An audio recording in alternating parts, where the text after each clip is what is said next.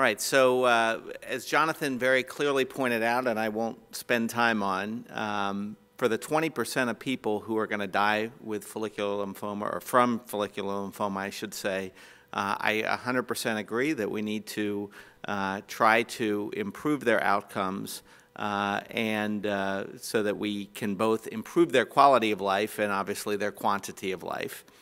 For those 80% who are going to die with follicular lymphoma, the focus is really on how to make their quality of life better. So I think that we recognize that in follicular lymphoma, and for the patient we talk about, for 4 out of every 5 patients in our clinic, it's all about quality of life.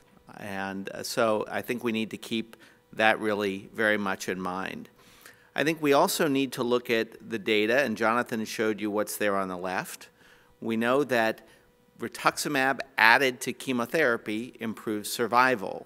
And we have data with R-CVP on the right, we have data with R-CHOP, and we also know that R-bendamustine is very commonly administered to this group of patients. So using an anti-CD20 in the form of rituximab has clearly improved overall survival, the key parameter. We also know that there is a benefit to maintenance rituximab after R-chemo.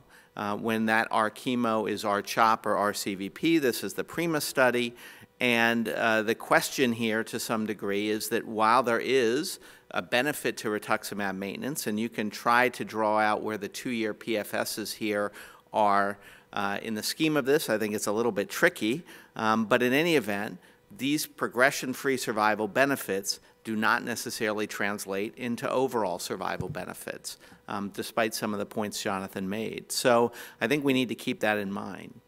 Does the choice of initial therapy matter for overall survival in follicular lymphoma? Well, I think it's pretty limited.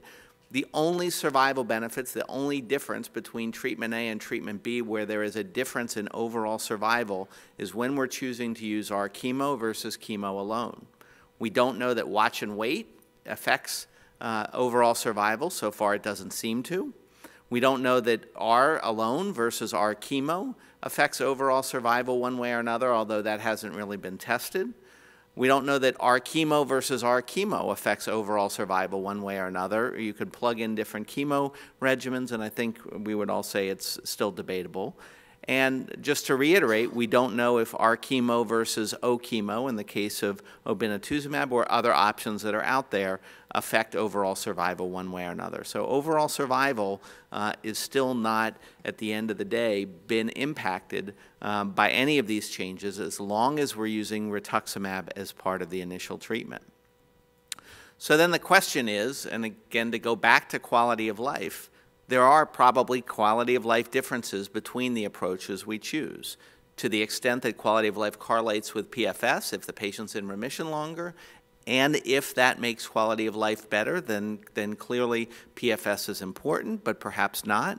And to the extent that quality of life correlates with the treatment-related toxicity, the duration of therapy, the inconvenience, the disease-related side effects, all of these figure into the patient's quality of life, if that is the target of our therapy from the standpoint of benefit to the patient.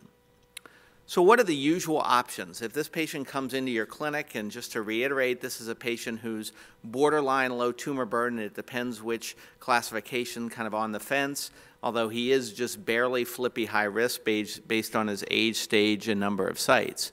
I think it's still reasonable that you could push this patient to be observed for a while, although he wants therapy. You could certainly give this patient rituximab single agent, either 4 doses or 8 doses according to the SAC regimen. We probably wouldn't use maintenance therapy after rituximab based on the RESORT trial. Bendamustine rituximab, certainly a very commonly used choice. We have no good data, I would say, of maintenance rituximab, although if I went around the room, I'm sure there are plenty of people out there that sometimes use maintenance rituximab after BR, and I think that's reasonable, although one could argue that we don't have great data for that, and that's an extrapolation. We have R-CHOP, and again, we could do that without maintenance, or we could add maintenance, again, for the PFS benefit as per the PRIMA study, but without an overall survival benefit. And then certainly we could do a clinical trial. So we have lots and lots of different options for this patient. And I would say that a very reasonable approach for this patient would be single-agent rituximab. This is the data from the RESORT trial. You could tell this patient that he had a pretty reasonable chance of getting several years of remission out of rituximab, whether it was 4 doses in maintenance, 4 doses in retreatment.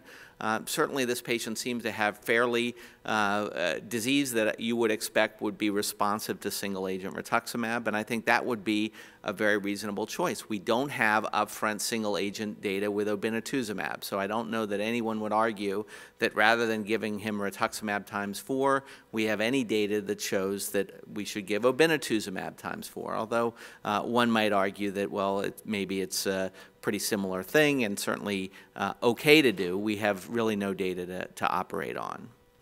And then Jonathan showed you BR versus R-CHOP, and again, these are reasonable, these are well-known data to all of you. Certainly either one of these are reasonable choices, and many people would argue on the basis of this data, again, also for the patient's quality of life, to potentially focus on BR given less toxicity. So I would say that R alone or BR without maintenance are good options for our patient. I probably wouldn't give him R-CHOP because he doesn't have any evidence of transformation. Also, there's no clear evidence that there's an overall survival benefit from CHOP-R followed by maintenance. So again, I think R alone or BR without maintenance should certainly be reasonable data as leading up and reasonable approaches leading up to the data that we talk about from the GALLIUM study that I'll highlight and Jonathan did as well. You saw the study design. I won't belabor this other than to argue that if you're going to use this approach, you are going to use maintenance. So you are changing the nature, perhaps, and perhaps you always use maintenance treatment, and that's fine. But if you're not typically using maintenance and you're going to use obinutuzumab, the data suggests that you should be using a maintenance approach with it. So again, you're upfront essentially committing this patient, if you're following the data, if you're following the study, to use maintenance therapy because again, all of the data with obinutuzumab in this setting is using a maintenance approach. And again, as Jonathan pointed out, if you're operating on the basis of that PFS, you're essentially saying maintenance is the way I'm going to treat this patient. These were the patients. I won't belabor this other than to point out to you that starting out with about 600 patients per arm, for a variety of reasons, only about 350 patients completed the maintenance. So you're deciding to do the maintenance up front, but close to half, at least 40% of the patients, aren't going to proceed all through this for various reasons. So you may think you're going to be using maintenance for 2 years, but at least according to this study where that was pretty well defined, for whatever reason, side effects, patient choice, progression of disease, only about 60% of the patients that embarked upon this strategy actually finished it for whatever reason, and often that was not for progression of disease. The patients had some toxicity, didn't want to do it, something else came up. So important to keep in mind. You saw the overall response rates, quite similar during the time at the end of induction, essentially the same data, 87% response rate, 88.5% response rate, very, very little data in these numbers. And you saw the progression-free survival with, again, you can look at this at different times, obviously, but the 3-year PFS being about 6.5–7% different at 3 years between the two arms. So this obviously is a positive outcome of the study as measured by PFS at the 3-year time point, et cetera. Overall survival, no difference here. And again, you can look at the 2-year overall survival, no difference. You can look at the 3-year overall survival, no difference. So whether or not there's going to be a later overall survival benefit, time will tell. Well, obviously, we're hopeful of that, but no evidence of that at this point in time. The safety summary, Jonathan acknowledged all of this. There was a little bit more febrile neutropenia, probably not a big difference. A little bit more in the way of infections, 20% versus 15% of infections. And importantly, overall, there were between 3 and 4% fatal AEs, no difference between the two arms. But I do want to highlight this issue in just a second. And these are the patients treated on the trial who died. Each one of these dots represents a patient. And you can see that there are a lot more dots in the GB, or the obinutuzumab, or RB, basically the bendamustine-containing treatments, no matter which antibody you received, there were more dots, more deaths, if you received bendamustine plus CD20 plus CD20 maintenance than if you received R-CHOP or G-CHOP. So the interesting finding here, I think, and it's not easy to explain, is that your chance of dying over the study period, if you got a bendamustine-based regimen with maintenance, was about 5%. And if you got a CHOP-based regimen with maintenance, it was about 2%. So I think this is something we have to keep in mind. It's hard to interpret altogether, but I think the issue here may reflect a concern about using bendamustine with maintenance therapy. And again, we've not previously had good data in this regard. These are the most robust data. This is not an antibody-specific phenomenon. I don't think it's any different whether you received one or the other anti-CD20, but it does raise the issue. And again, a follicular lymphoma patient who's likely to do well, dying within the first year or two because of adverse events is a bad thing. If that happens 2 more times because you've used bendamustine plus maintenance something, that's a problem, and I think we need to keep that in mind. We don't have definitive data, but in my mind, it's a caution about embarking upon a BR followed by R maintenance or G maintenance, in this case, in upfront follicular lymphoma. So I think the points to consider of this really come down to that PFS is an accepted endpoint in follicular lymphoma. It's a positive trial. We are trying to improve PFS because we think it's a surrogate for other things. Does it really reflect clinical benefit and quality of life? I think the data are strong that giving a anti-CD20 antibody is a key component of therapy to improve overall survival.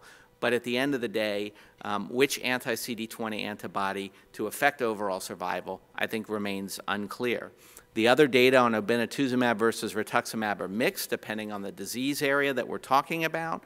Is obinutuzumab really a better antibody, or is it a dose effect? What about the patients, and it's a substantial number of patients that choose single-agent therapy, antibody alone. We don't have data that say we could swap in obinutuzumab.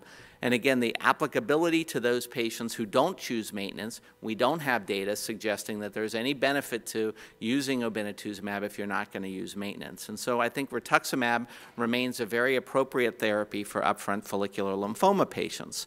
And so at the end of the day, I would say even today, even seeing these data, that R alone or BR without maintenance is either one of those is a very good option for our patient. This patient doesn't need R-CHOP. The value of maintenance is limited. The value of obinutuzumab is really a modest PFS benefit, and only if we are committed to using maintenance. We don't see overall survival differences, and again, I think at the end of the day, this is purely a quality of life decision for the patient, and we have to talk to the patient about the pros and cons of maintenance, the pros and cons of the chemo we choose, the pros and cons of single-agent therapy, and again, which antibody how that will affect the patient's quality of life one way or another. So with that, I'll stop, and thank you very much.